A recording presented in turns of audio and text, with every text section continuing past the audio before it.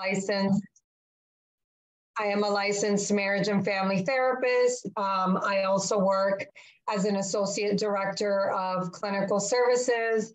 I am a part-time professor, and I do provide supervision to registered interns. In some states, they're called associates seeking licensure. So that's a little bit about me. And then I'll turn it over to my co-host, Dr. Hernandez. Perfect. Thank you, Dr. Harkeen. So good morning, everyone, all the way from sunny Florida. So I am Dr. Hernandez. I have my PhD in marriage and family therapy. And I actually work for Goodman Jewish Family Services. So most of my practice pretty much correlates with a lot of couples, a lot of families, but I do hold self-care dear to my heart. It's something that I constantly practice. It's something that I'm constantly telling my clients to practice because it's absolutely necessary on an everyday basis. So we are here to present to you on self-care, and we are excited to get this party started. So before we jump into the presentation, I know most of you have your cameras off, and that's okay. But if you can either use the raise your hand function, thumbs up, type in the chat, if any of you have experienced stress in, let's say, the last week or the last 2 weeks, either stress or some sort of, I already see something in the chat, but some sort of not so happy feelings. Okay, so I'm getting some yes, absolutely. Yes. Stress, frustration. All right, so the great news is that you are in the best place possible because we're trying to get you from wherever you are to success. So we're gonna jump right in and get started. So just so you have an idea of what we will be doing today, we will be going over the learning objectives. We're going to do a mental health check-in activity. We're going to talk about mental health specifically for counseling students and professionals in the counseling field pre-COVID, and then what their mental health looks like post-COVID. We're going to do a mental health symptoms activity, and then we're going to go into the fun part, self-care. So we're going to define self-care. We're going to go into a self-care inventory, go into self-care strategies, and then do 2 different activities, one of which is positive affirmations. The other one is a breathing activity, and then we're going to wrap up. Now, as far as expectations, there are expectations for you all, but don't be afraid. They are very simple. The first one is just to be present. So just be here, be in this moment, join us, take in the information and participate. So we don't want this to be we're talking at you sort of thing. I'm sure that if you're students, that probably happens a lot. If you're already practicing, maybe that happens a lot when you're in supervision or when you're with clients. So we want this to be very collaborative. We want it to be conversation. So whenever you see this little pop-up, you can feel free to either unmute yourself. You can also type in the chat, however it is that you want to communicate with us. But again, always feel free if you have a question, if you have a comment, if there's something that you want to share, please do so. Perfect. So a little bit about the learning objectives. So this is what we hope that you all will get from our presentation. So participants will be able to recognize at least 2 signs of negative mental health effects due to COVID-19 pandemic, develop their own definition of self-care, learn at least 1 mental health check-in tool, take away at least 1 mental health resource to help in times of stress, and identify at least 1 self-care strategy to help them work towards an ideal work-life balance. So first, we're going to start with a mental health check-in activity. So I'm gonna ask you all, wherever you are, to get comfortable. Maybe you wanna move your shoulders a little bit, you wanna move your head a little bit. If you're laying down and you have your camera off, then that's perfect. Just get yourself in a comfortable position.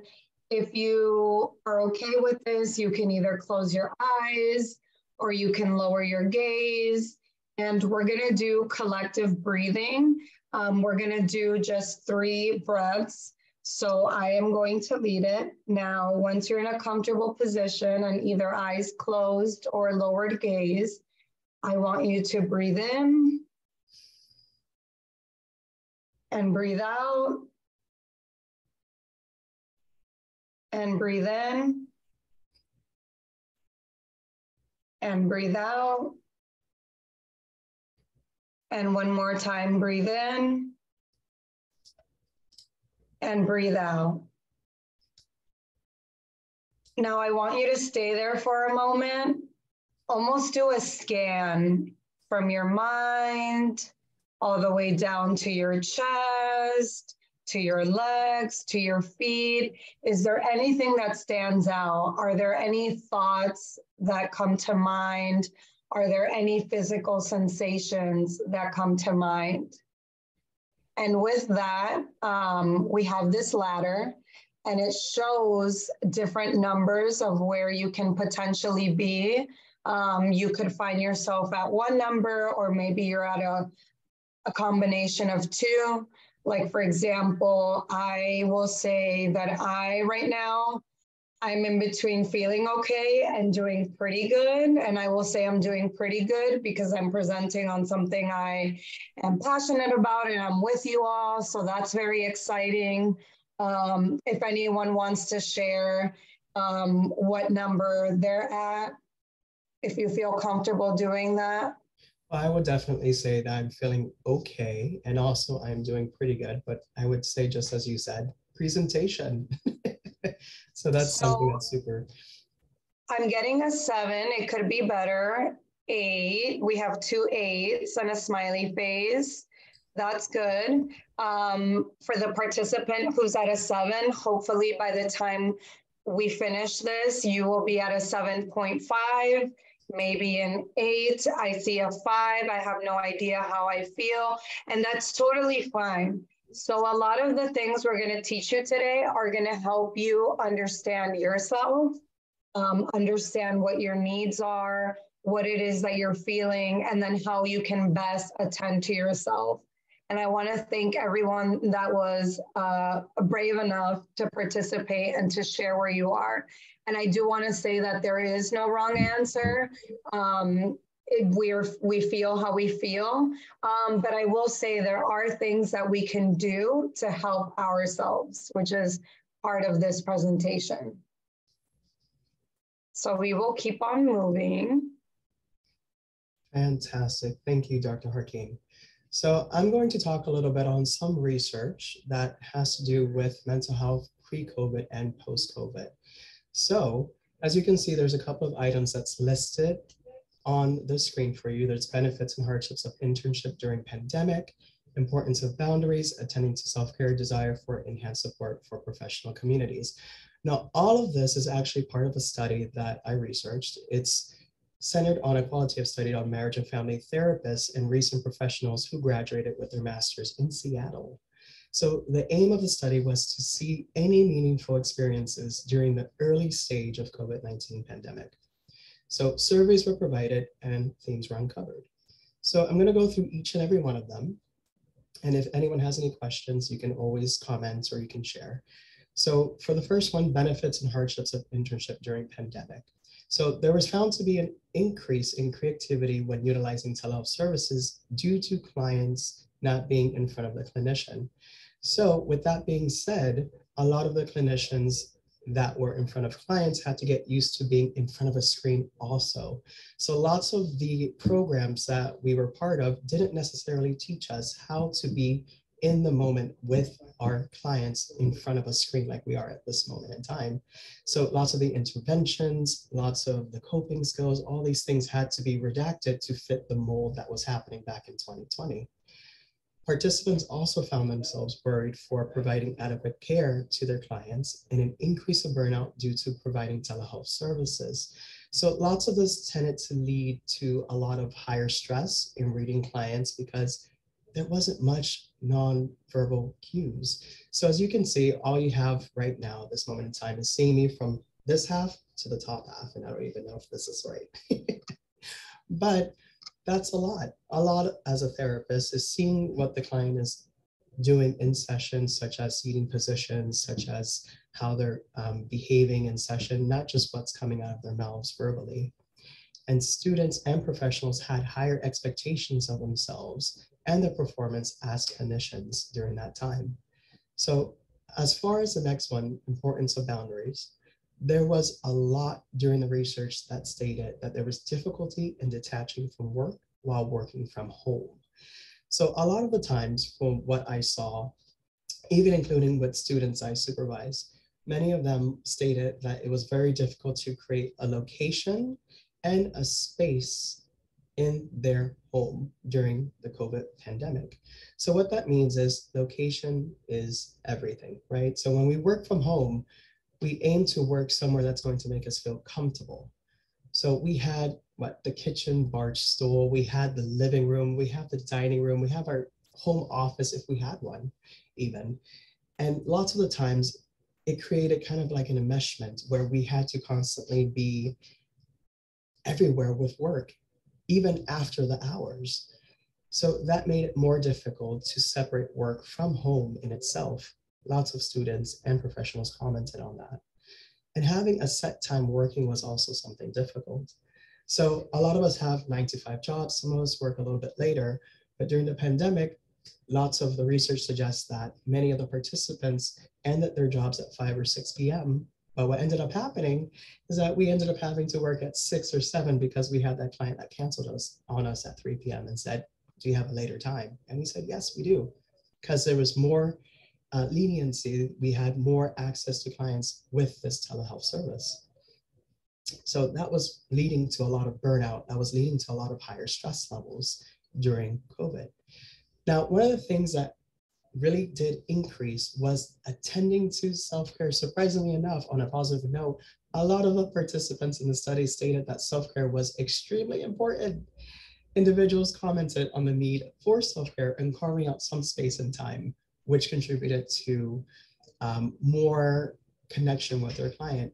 So I know Dr. Harkeen is going to highlight a couple of these wonderful tools and items that she has later on, but some of the things that were highlighted in the article was how students were able to have small breaks or end their workday without touching their computers for the rest of the night during COVID, and finding creative means to reduce stress during the pandemic.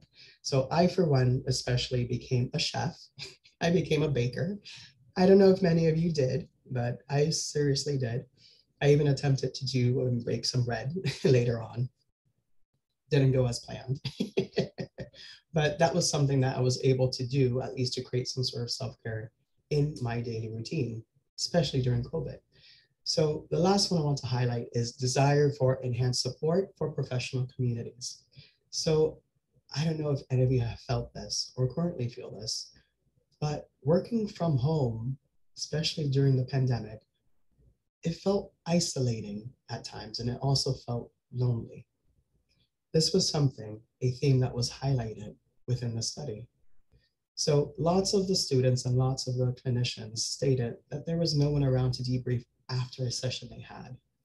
Students and professionals wanted to be able to walk into their supervisor's office, discuss a case, and feel like they handled a case well, but oftentimes found themselves unable to do so.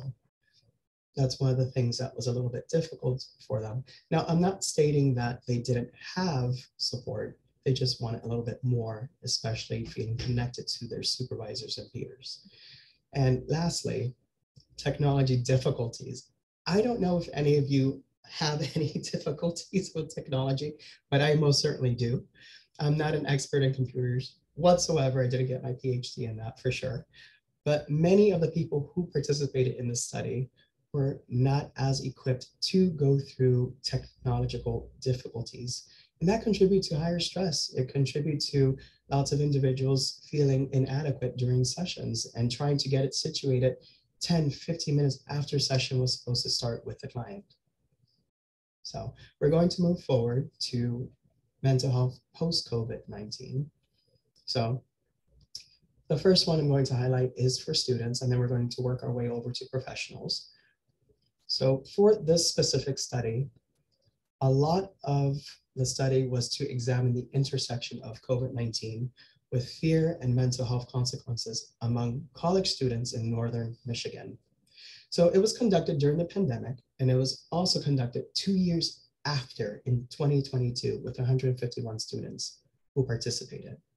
So for the findings, there was, I guess, a debrief. There was a 5-item brief symptom rating scale, also known as BSRS-5, which was used to screen psychological disorders. It measures anxiety, feeling tense or high strung, depression, feeling depressed or in a low mood, hostility, feeling easily annoyed or irritated, interpersonal sensitivity, feeling inferior to others, and additional sleep symptoms, having trouble falling asleep in the past week. Interestingly enough, 95.7% of the participants within the study developed moderate to severe mood disorders post-COVID-19. So what that research suggested was that happiness levels in participants significantly decreased. There was a lot more depressive symptoms that was highlighted post-COVID than there was before, and happiness levels, which was also assessed during the article or the research, was significantly higher before. One of the things I want to highlight is academic distress, which was something that was spoken about. So it was needing to navigate their way in school with new policies. After 2 years of COVID, students still needed to figure out what these new policies were, how to navigate them, and the additional virtual classes and how to navigate that. Finding similar support with their peers and professors was another highlight, and all of which impacted students' grades and academic performance. So one thing also was the moderate and substantial increases in social anxiety. So during the pandemic, I want you to think back a little bit. A lot was shut down, right? People did not have to socialize with each other face to face. Now, with everything open again, people have to learn to socialize once more with others due to the increase of isolation during the pandemic. That was major because a lot of the times people tend to disconnect, isolate themselves. And most of the time people were on social media. That was one of the things that was highlighted within the research. So imagine there's an increase in depressive symptoms.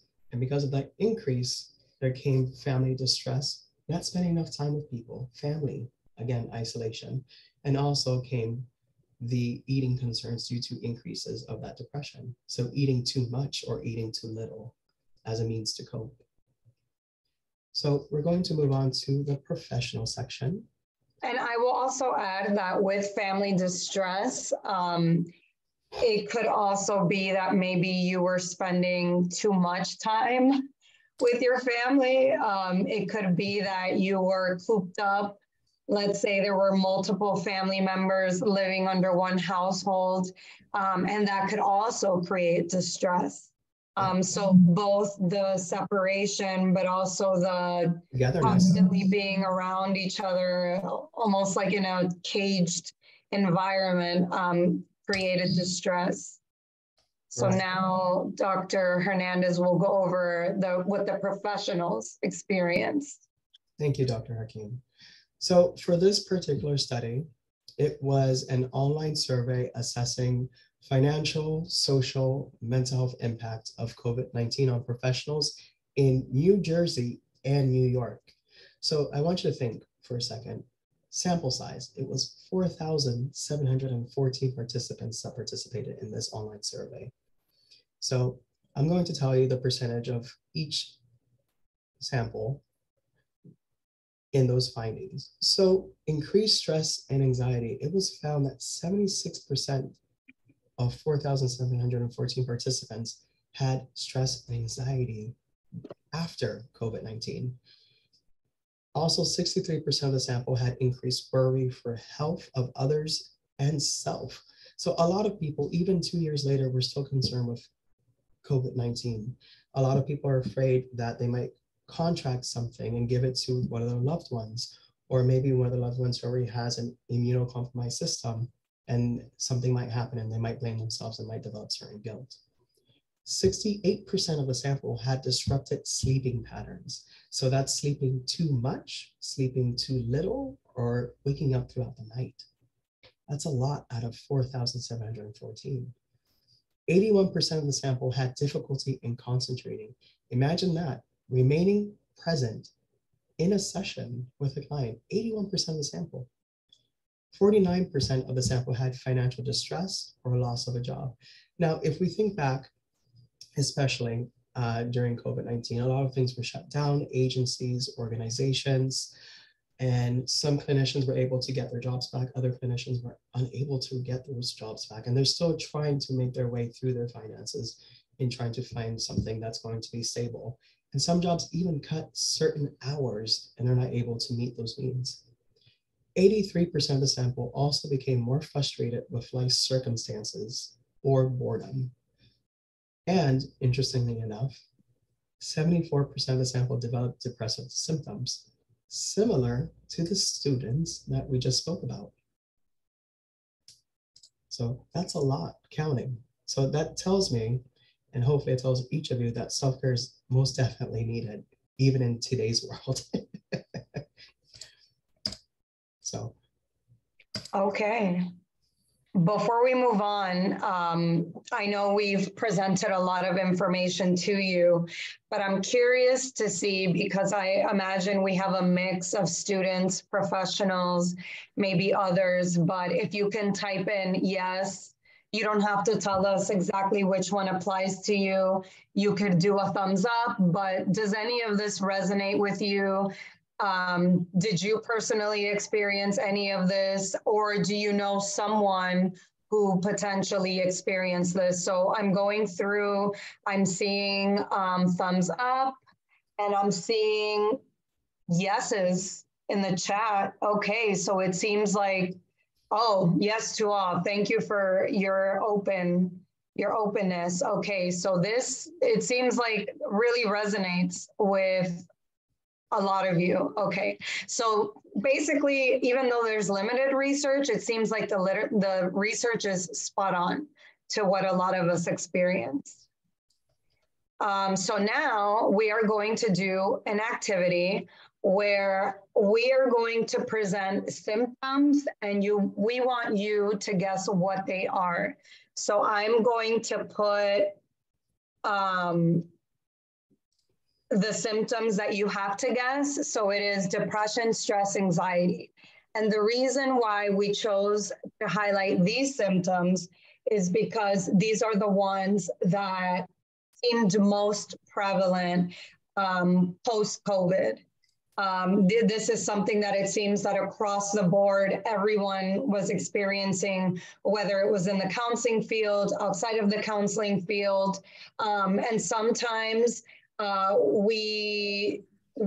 like to call them warning signs. Our bodies gives us warning signs, just like cars give us warning signs when it's time for maintenance or something needs to be done. But we tend to think that maybe if we take a pill or if we do this, it's gone, we're good, and we can keep going. But what we don't realize is that there's something else. It's telling us something more. And so I think it's important to increase that awareness. And sometimes we don't even know that these symptoms that are coming up are related to a specific diagnosis. So we're going to play this game. You can either unmute yourself or you can type in the chat which one you think I'm talking about. So the first one, the symptoms are excessive worrying, feeling tense all the time, experiencing agitation, anger, irritability, intolerance of uncertainty, which I'm sure a lot of us felt during COVID, worry about situations and or events, over planning, desire to control people and or events, clenching jaw, and sleep disturbances, as Dr. Hernandez described. It can be sleeping more, sleeping less, problem sleeping throughout the night. So someone said over planning. I see stress. Okay, so for those of you who said anxiety, You are correct. This is anxiety. I'm going to give you the keywords because some of them you're going to see overlap.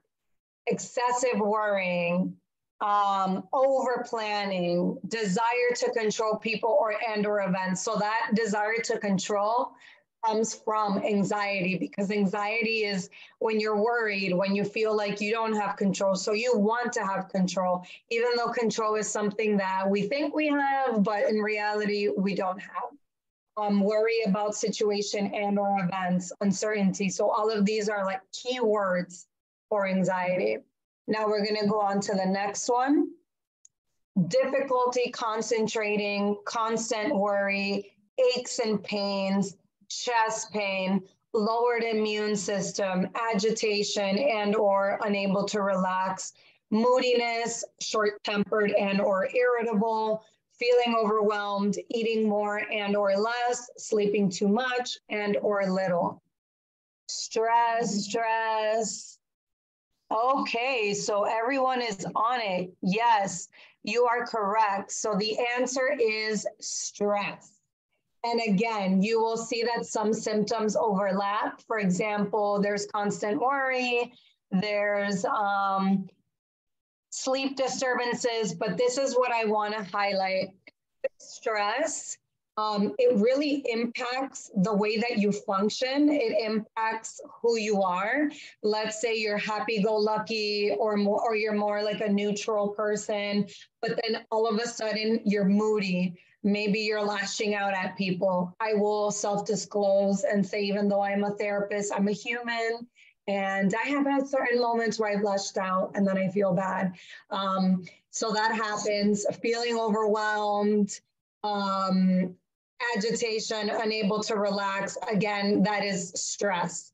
And we need to be very careful, because if you experience chronic stress, because for example, stress, one time, okay, that's fine. Stress comes with life. But when it starts to become chronic, when this starts to happen day after day after day, and this becomes most of your day, this can lead to burnout, which you do not want.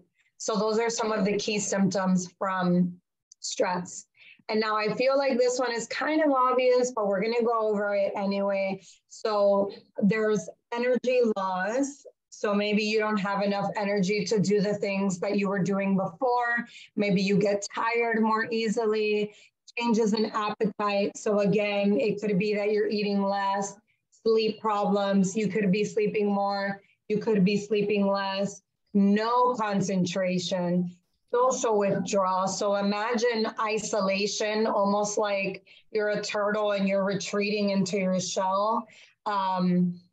Helplessness, so that feeling of like, no matter what I do, I'm just going to be here. So imagine it almost like a black hole. Increased apathy. So what that means is you're no longer doing the things that you were interested in. So let's say you love to paint, you love to dance, you like going to the gym, you like hanging out with friends. You're no longer doing any of that. None of that causes your attention. You don't want to do it. You're emotionally distant. So again, you're retreating, you're not talking to others, you're just keeping to yourself, feeling tired all the time, neglecting responsibilities. So maybe you start showing up late to work, you're not showering, you're not, I don't know if you're someone who likes putting on makeup and you stop doing that. You're not eating properly, you're missing some meals. Let me see what's in the chat. Depression. Yes, so this is depression. And as we can see, there's some slight overlap, but what we're talking about here, some major ones are energy loss, social withdrawal, helplessness, apathy, being emotionally different, neglecting responsibilities and or just your basic needs. That would be depression. And again, if you feel comfortable, if you want to say yes, that maybe these are some of the experiences that you had during COVID, post-COVID. I can tell you that I experienced 2 out of 3 of these. I know that anxiety was an issue for me. Stress was an issue for me. that was really tough. The pandemic, honestly, was very tough. I don't know if there's any thumbs up or hands. I'm going through. Okay. So I'm just going to go to the next slide. And we're going to talk about self-care. So the way I like to view self-care is it's almost like an antidote.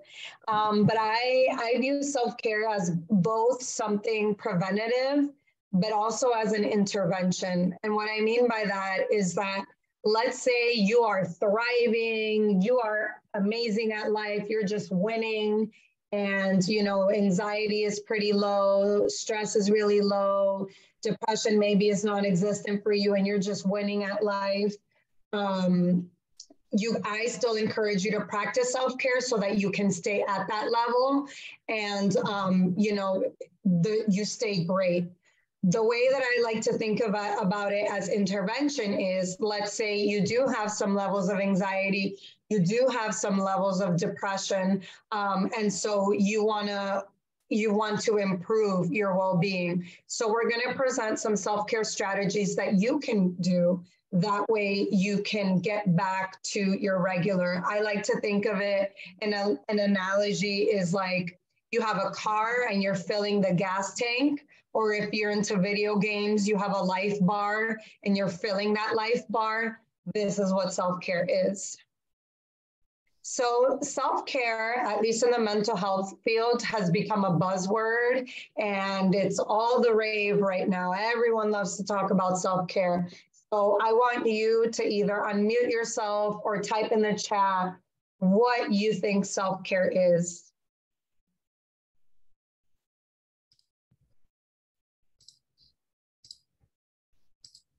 And I'll give you a hint.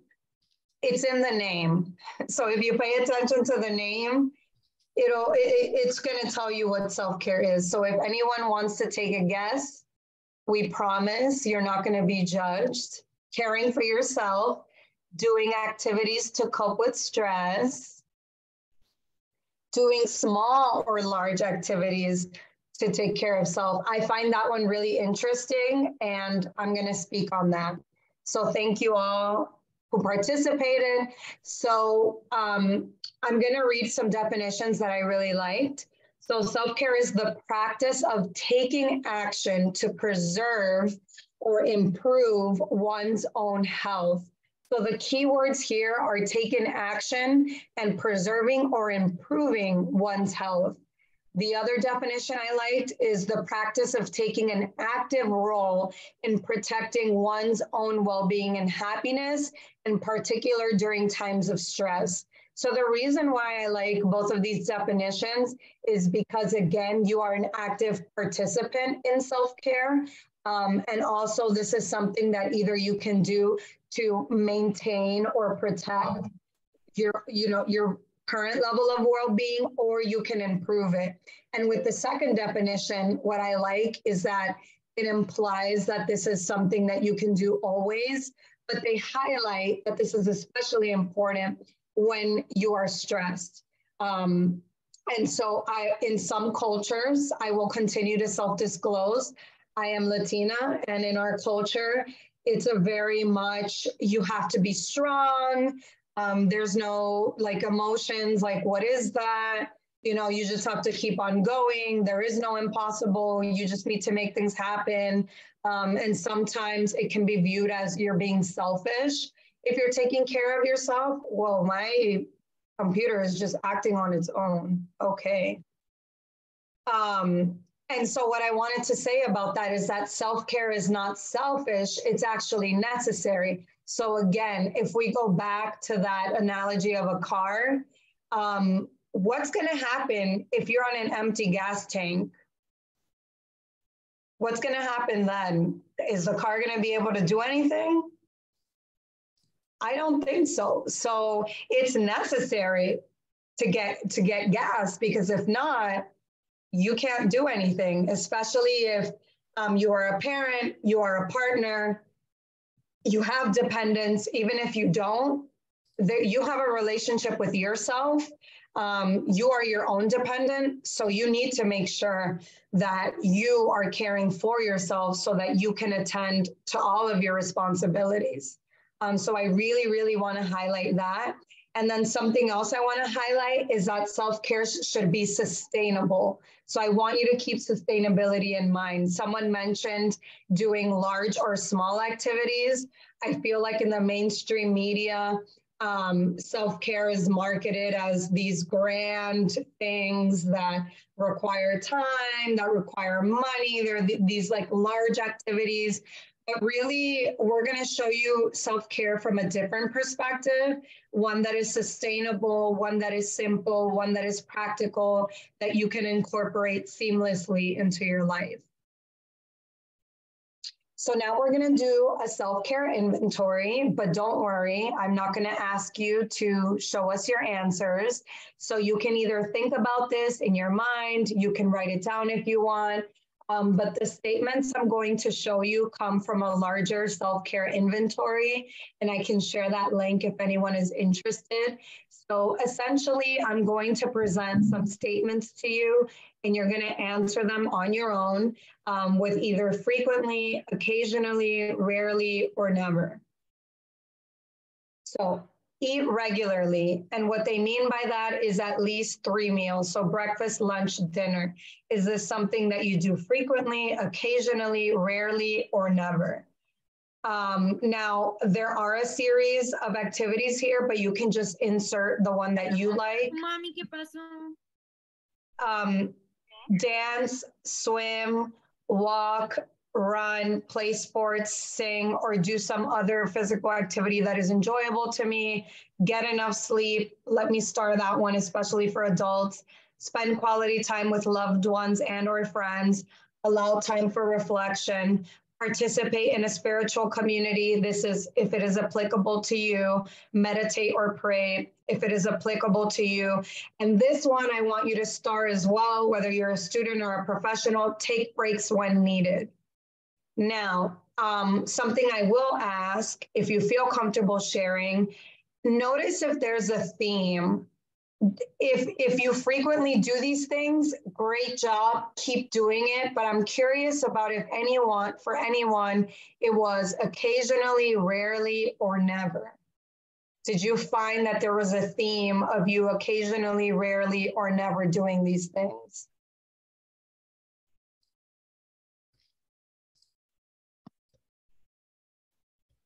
Okay, I don't see any reactions. Nothing in the chat. Okay, yes, occasionally came up. So amazing. Amazing if you're doing this occasionally. I see a few. So it sounds like you all are doing well, and I would keep up whatever it is that you're doing. That's awesome. Okay. So now we're going to get into self-care strategies. So I broke this down into different types of self-care strategies because we have different aspects that make us who we are. So in terms of physical, resting, I know that sounds kind of like duh, but I would like to know how many of us actually rest. How many of us actually, when we feel like we need to rest, we rest, because sometimes we can have those guilty feelings like, oh, but I should be doing X, I should be doing Y, or, you know, someone asked me to do this, and you know, we let those, I see a hand. Thank you for that hand. So yes, rest, what is that? Exactly. Someone said so, rest, that.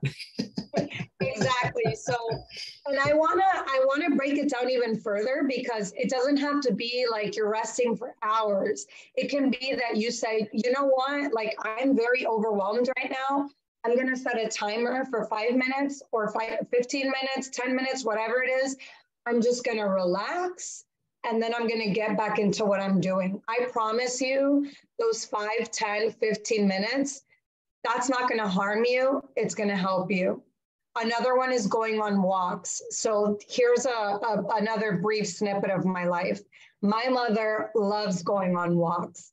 And when I lived with her, I would go with her, but it was like begrudgingly. And I was like, oh, I live in Florida. It's hot. It's humid. I don't want to go on a walk.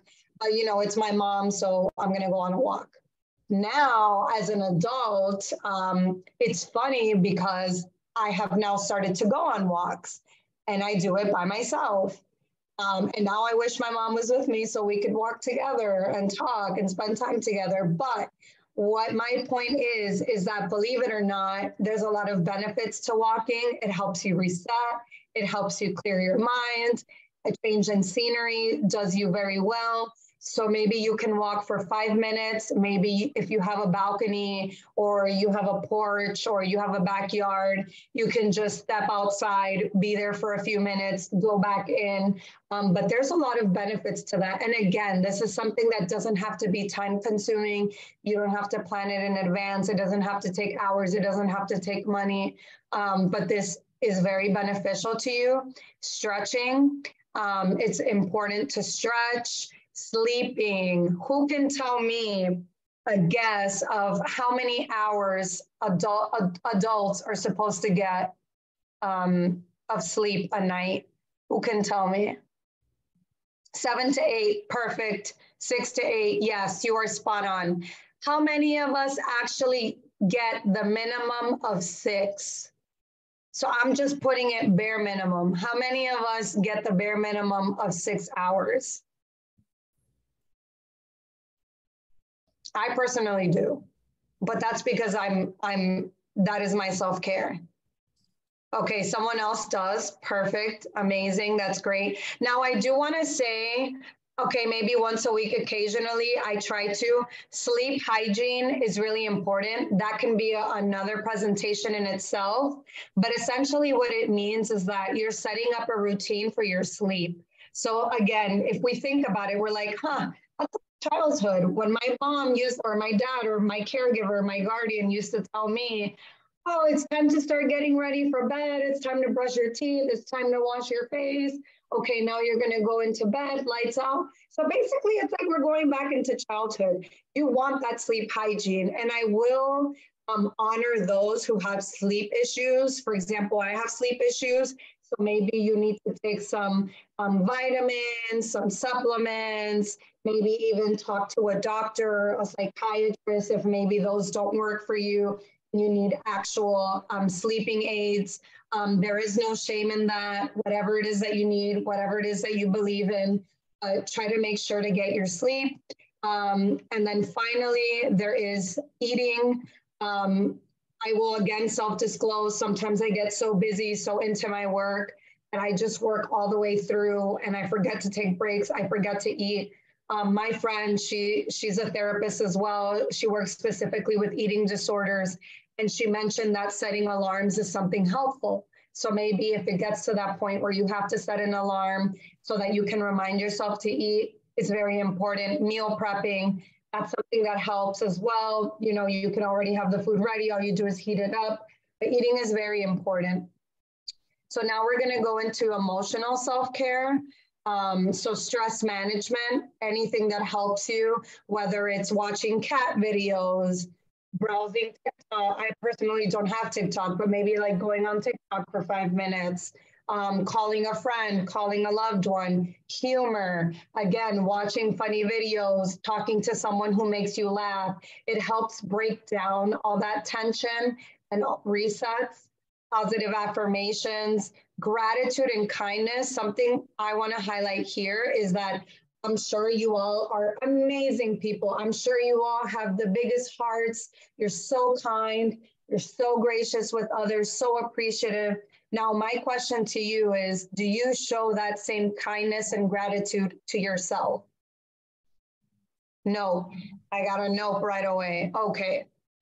So here's my saying.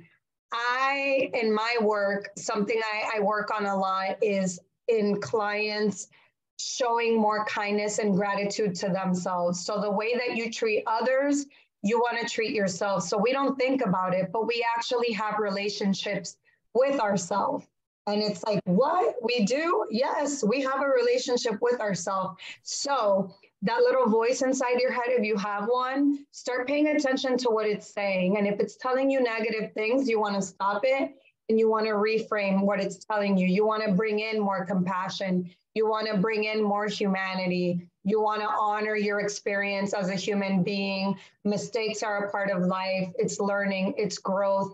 And you want to be grateful for the things that you do for yourself, whether it's you went on a short walk, you talked to someone you love, you took a break and you're so proud of yourself. You know, you did something amazing, you're proud of yourself. Make sure to highlight those moments, those sparkling moments.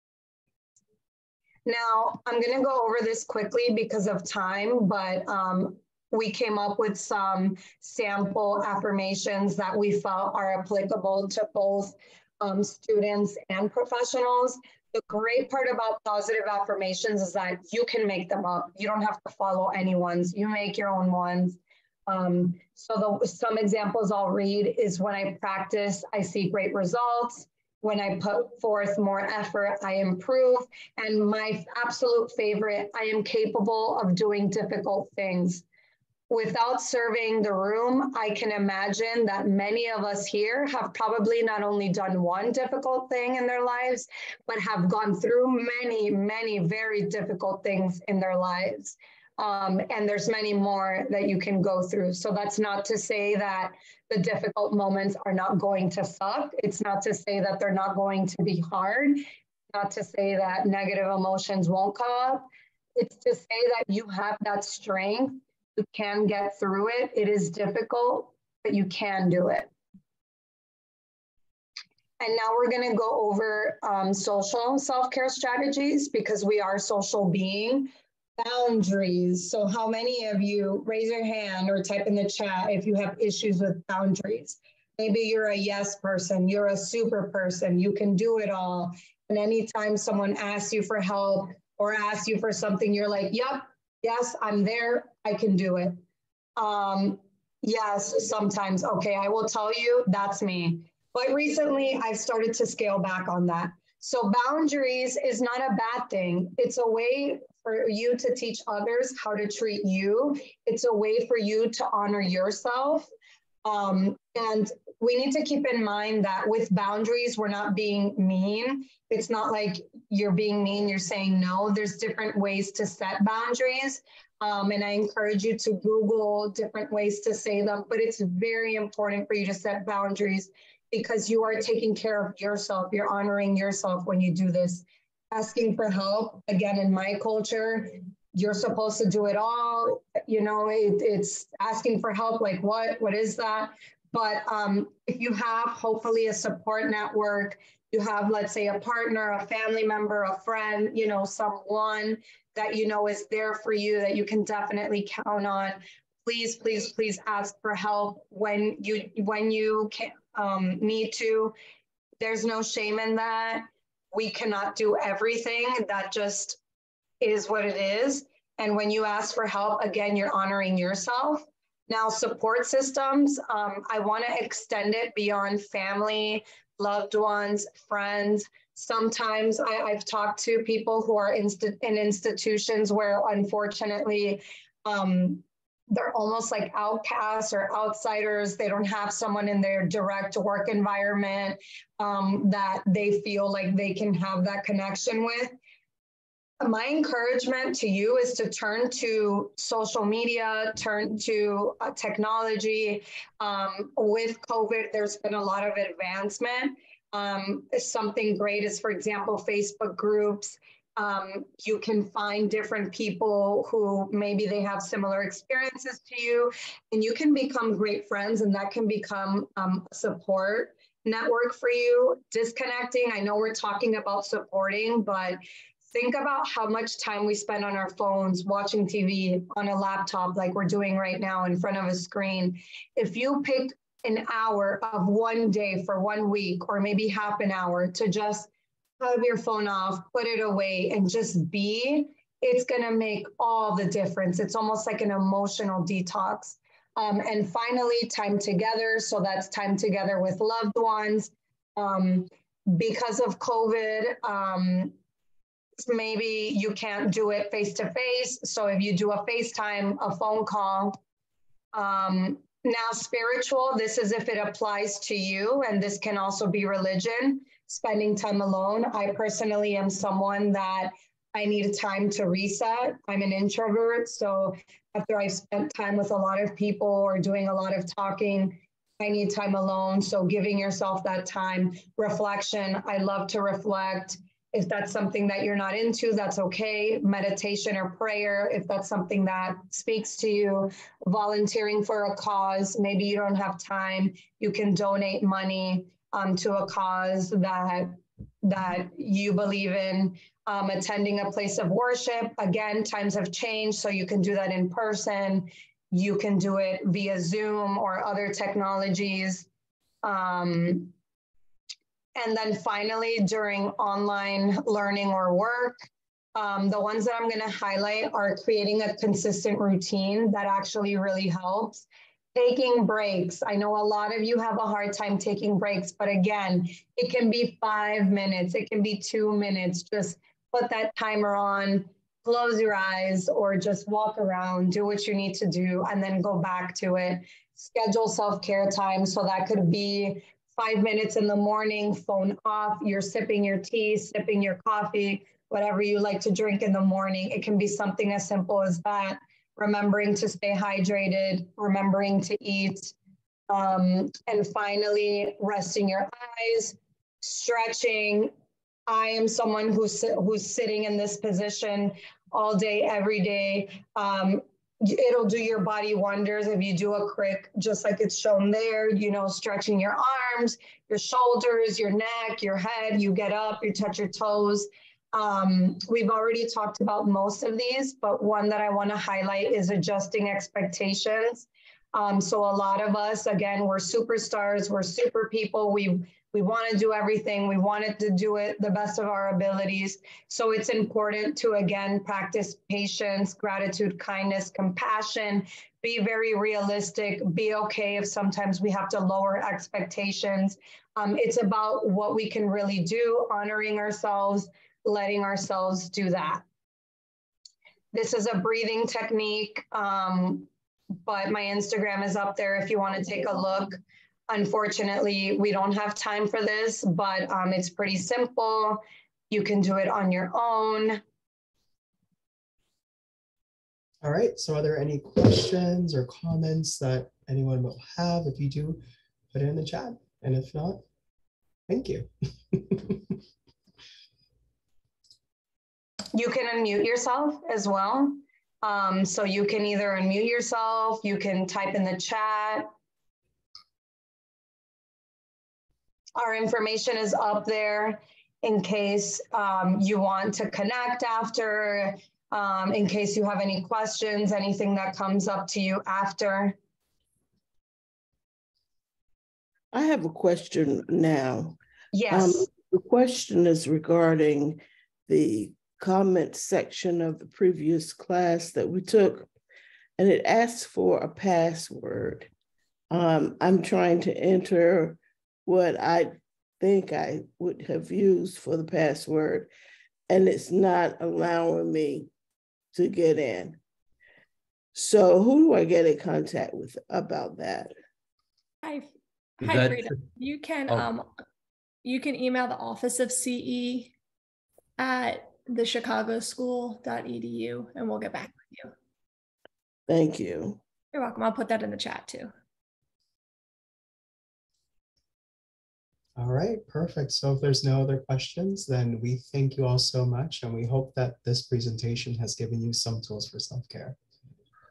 And if you ever need to reach out to us for anything whatsoever, including self-care techniques or any sort of interventions, our information is listed right there, and we'll be more than happy to assist.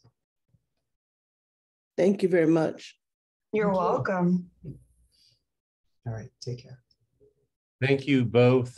Just want a quick shout out. Thank you. I'm just south of you in Miami, so good to see you both. I was born and raised in Miami. I was like, good to see you both. So gracias por todo. Have a nice day. De nada. Muchas gracias. Yes. Bye, guys. Take Bye. care.